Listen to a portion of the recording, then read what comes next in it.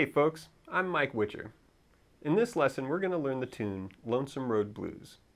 This arrangement comes from my second book, Resonator Guitar 20 Bluegrass Jam Favorites.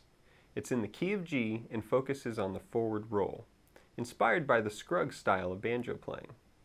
We'll be working out of the G major scale in open position along with the single string scale on the third string. So if you're looking for an arrangement to help you work rolls into a melody, or just a good right hand workout, this is a great place to start. So we're going to start with the thumb on the third string, index on the second string, and middle on the first string. And this first phrase is a classic banjo intro.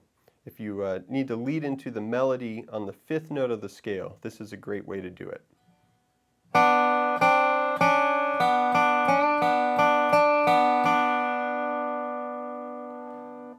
Alright, so we're going to do what we call a pinch, which is the thumb on the third string, middle on the first string, and we're going to pluck them together.